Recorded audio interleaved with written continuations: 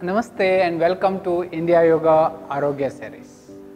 Today we are taking a health problem called Alzheimer's. It's one of the elderly age related problems. Alzheimer's can able to do only limited stuff. There are areas they are able to limited, like many of the asanas will be much challenging and body is more stiffer and they can't coordinate with many things. But there are a lot of simple things in an early stage of Alzheimer's can help. But later stages, even that is also difficult to do them. They can't remember to do themselves, or others has to be make them to do it. And there are few techniques really very helpful if they are able to initially build up well. It is a Mukha Dauti and Agnisara. And Mukha Dauti and Agnisara and regularly practice early morning. It really helps them to minimize the impact of the Alzheimer's, and they will find much more help from many other the reasons like digestion, mind become calmer, the body becomes stronger, and neuromuscular relaxes really well. Then apart from that, there are the Buse techniques which is stretches the spine and muscles with the coordination of breath can really help. So among one, it is called Vyagra Shwasa or tiger breathing. And sit in Vajrasana and slowly keep the knees slightly wider and keep the hands front, standing on the palms, and ankles are active. As inhale, slowly raise up but no stress on the neck. Then during the exhalation, spine raised up and head dropped down. And repeat this around 10 to 15 times without stressing the neck, and gradually worked on that. Once it is finished, slowly bring the legs together and sit down and drop the head and breathe there.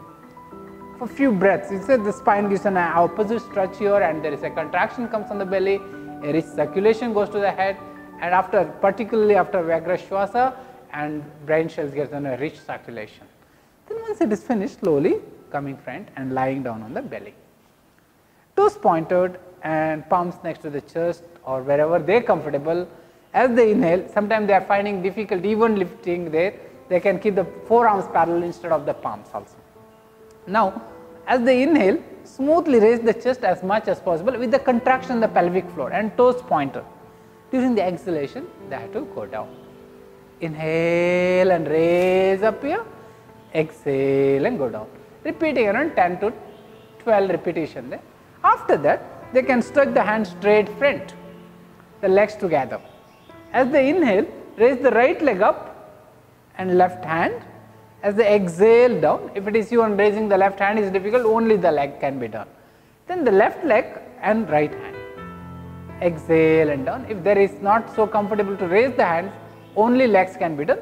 This can be done also 5 to 10 times on each side, with inhalation raising and exhalation releasing. And the next one they can easily work and play with the practice. They can just cross the hands in front of the chest into Makarasana and toes pointed out and ankle slightly flexed. Inhale and contracting the perineum and slightly squeezing the buttocks with inhalation and holding the breath as long as they can. Then exhalation, they are releasing it. Inhalation and contracting, exhalation and releasing. That will really helps to improve their movement really well. From there, then slowly rolling on the back and raising the hands over the head and the legs stretched.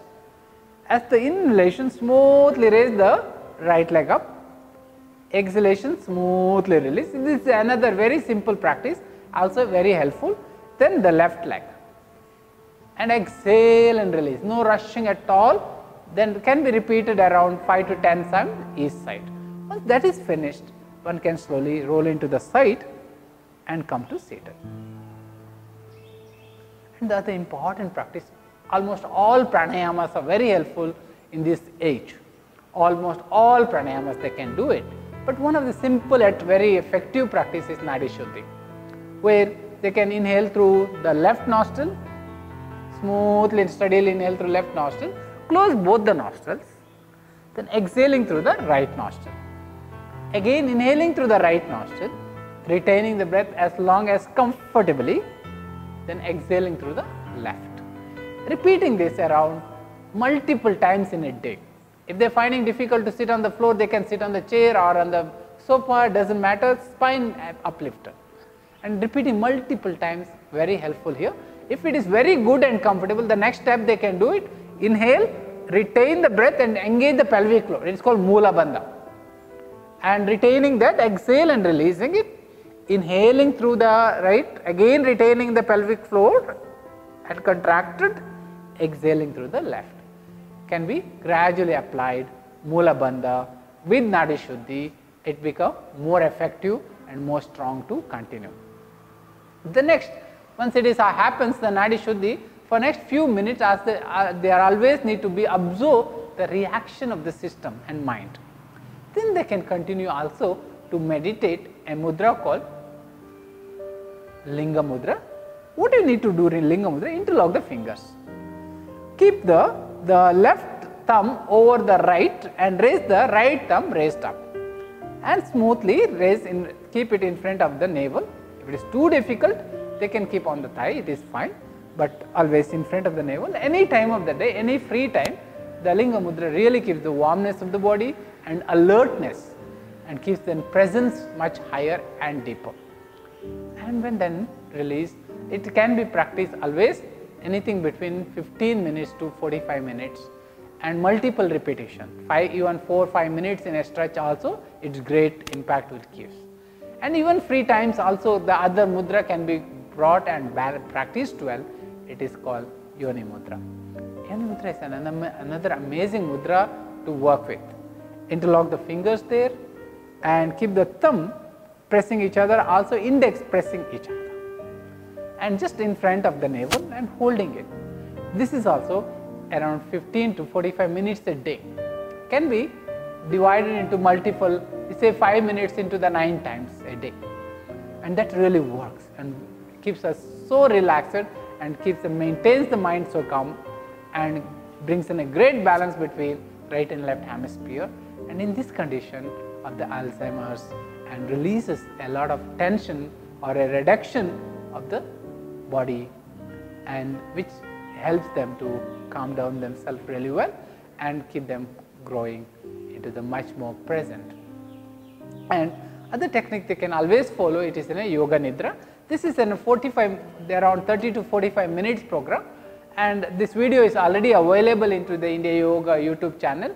You can just go and put and can be observed a part by part relaxation. Another great practice can be followed whenever they feel to be tensed out or need to be relaxed, or during the Shavasana also, or sleeping, they can use that technique. It's really helpful.